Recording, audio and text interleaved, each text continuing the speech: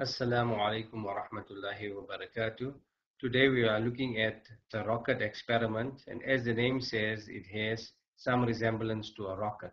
Now to explain further, we see that we have potassium chlorate, which is KClO3 as we see here.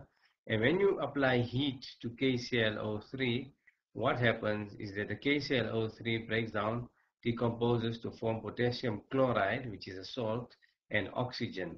Now, when we look at the experiment, we will see that when this oxygen is released and we place a matchstick in this reaction mixture, then what occurs is that the carbon of the matchstick ignites because of the heat in the test tube.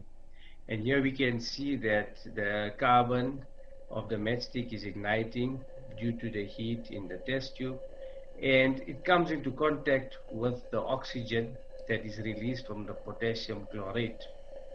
And when this happens, we see that this gives off a very vigorous reaction, and you can hear it where the oxygen reacts vigorously with the burning match, and we hear the sound that reminds us of a rocket. So this is a beautiful reaction to show the reaction that oxygen supports combustion, and it also shows that when potassium chlorate is heated, it decomposes.